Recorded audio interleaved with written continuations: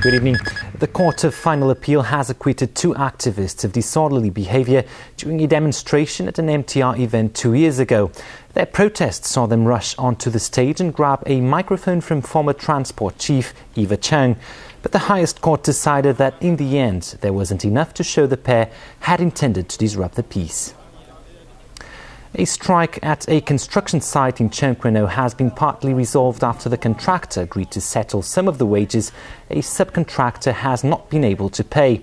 Workers at Lohas Park went on strike, complaining they are owed more than $10 million.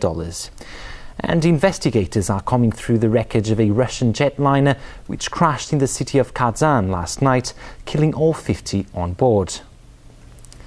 Marketplace in 1 hour.